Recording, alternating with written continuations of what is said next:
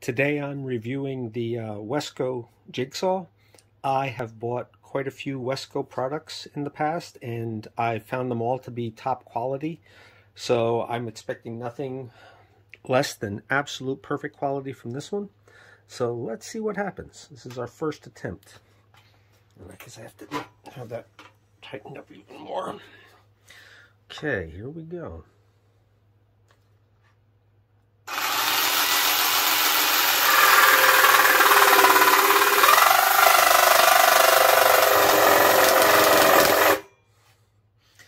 Okay, cutting is fine. It's the clamping that's not so good. So let's try that again.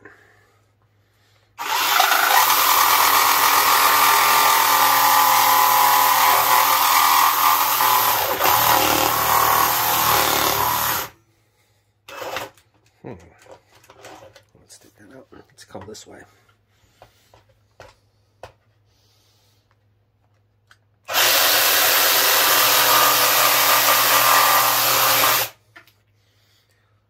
Okay. I think the curve I was trying to cut was a little too tight, but or the blade was a little thick. I'm not sure which, because I couldn't quite make that curve around because of the thickness of the blade.